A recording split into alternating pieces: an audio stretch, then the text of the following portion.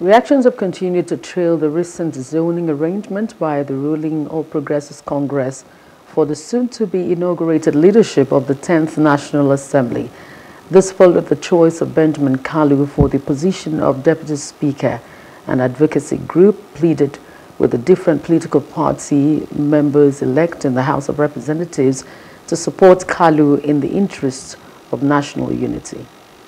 We want to thank the National Working Committee of the APC for taking the wise decision of not completely neglecting the agitation and calls by Nigerians across parties, ethnic and religious lines, that the Southeast geopolitical zone should and must not be excluded from the political leadership of the country. Ranking in legislative business is a fundamental consideration when it comes to leadership in any parliament.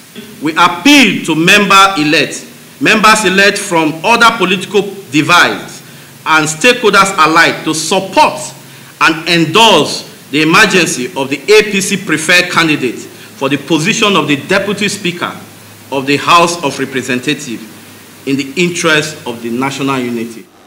Hello, hope you enjoyed the news. Please do subscribe to our YouTube channel and don't forget to hit the notification button so you get notified about fresh news updates.